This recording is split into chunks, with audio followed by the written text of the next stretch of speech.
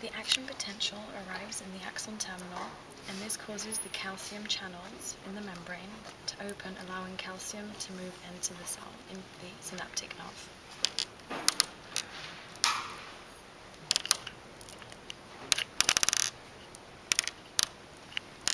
And this increased calcium causes the synaptic vesicles to be filled with the calcium and the acetylcholine to fuse with the membrane.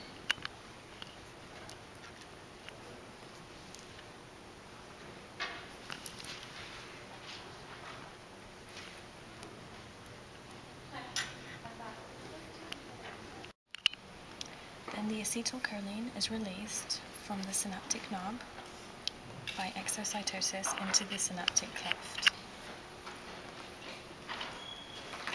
Then this acetylcholine is picked up by the receptors on the motor end plate of the skeletal muscle.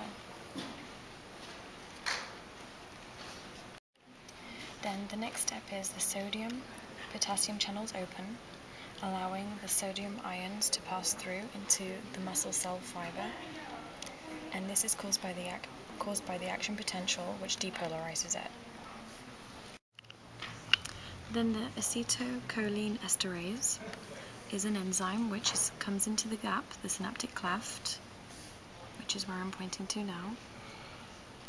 It breaks the acetylcholine in half to acetic acid and choline, which is pumped back into the synaptic nerve and the synaptic vesicles. The increase in the sodium ions inside the muscle cell initiates an action potential on the sarcolemma. The action potential travels down the sarcolemma into the T tubules,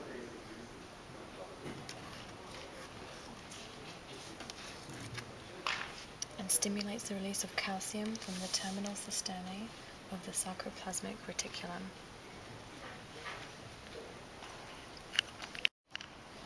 And this is where the calcium has been stored and held in large amounts by the calciquestrin, and the release is into the sarcoplasm of the muscle cell. Calcium floods over the thin filaments and binds to troponin. This pulls trypomycin off the active site on the actin. The head of the thick filament is in high energy, and because it's stretched out and it has ADP and potassium attached, and this head leaps to bind on the exposed active sites on the thin filaments, forming a cross bridge. Once it's bound to the active site, the head pivots to the low energy state, changing its configuration and releasing ADP as the thin filaments cross over the thick filaments. ATP binded to the myosin head, causing it to break free from the active site on the thin filament. Then this ATP is converted to ADP and phosphate.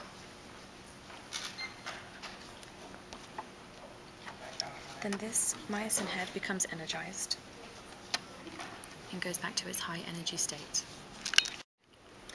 The ATP energy allows the calcium to be pumped back into the SR, into the T tubules.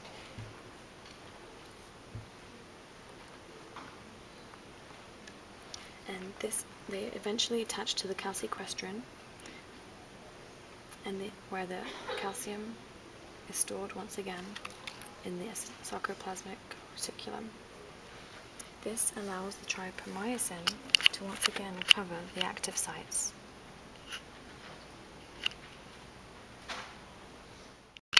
And this causes the relaxation of the muscle. Eventually the sarcoplasm concentration drops, and the ATP in the myosin head waits for another action potential. This is the entire whole muscle cell, and this is the fascicle, represented by this section. And inside the muscle cell, the fascicle is a myofiber, represented by the pink. And these myofibrils, within them are the myofilaments, which have contractile proteins, actin and myosin, and this is covered in the sarcolemma. This is the sarcomere, and it's the basic functioning unit of striated muscle. It will all contract and get shorter when the thick and thin filaments slide over each other. The sarcomere shortens. It's a highly ordered unit of thick and thin filaments. The brown with the beads are represented by the thick, yellow is the thin filaments. And we have the M line, which sits over here, and that's where the thick filaments join. Then we have the A band from here to here, and this is the dark section of the muscle. Then we have the I bands from here onwards, and this is the light section. Then we have the Z discs,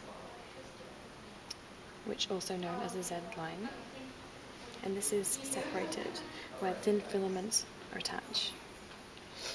Then we also have a shorter band within the dark section, and this is called the H zone from here to here.